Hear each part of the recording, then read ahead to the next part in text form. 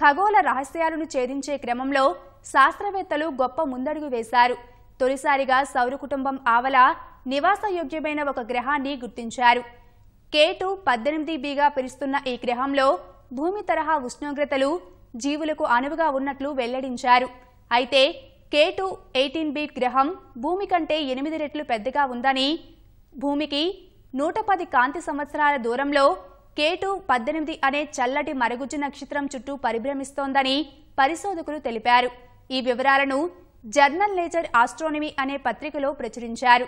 ఆ గ్రహంలో నీరు ద్రవరూపంలో ఉందని, ఈ విషయం తమలో ఉత్సుకతను పెంచుతోందని లండన్ యూనివర్సిటీ కాలేజీకి చెందిన రచయిత ఏంజెలోస్ థీరియాస్ వెల్లడించారు. కేటు 18bను మరో భూమిగా తాము చెప్పడం లేదన్న ఆయన, అది భూమి కంటే చాలా పెద్దదని, ఈ విశ్వంలో భూమి ఒకటే ఉందన్న వాదనలకు ఈ గ్రహం సమాధానమని వివరించారు.